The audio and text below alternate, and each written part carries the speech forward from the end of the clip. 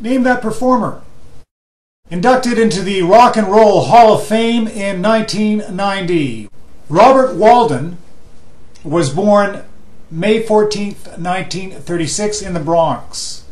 One of the premier song stylists of the 1950s, moving into the pop, mainstream, and nightclub circuit. His astounding career continued into the 1960s. Hits include Mac the Knife, If I Were a Carpenter, You Must Have Been a Beautiful Baby.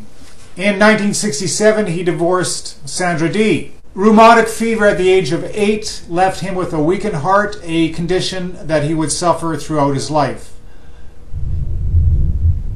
He died during heart surgery on December 20th, 1973. His body was donated to the UCLA Medical Center. Who is this performer? That would be Mr. Splish Splash himself, Bobby Darin. Len Amsterdam Show, broadcasting from Canada, heard and seen worldwide.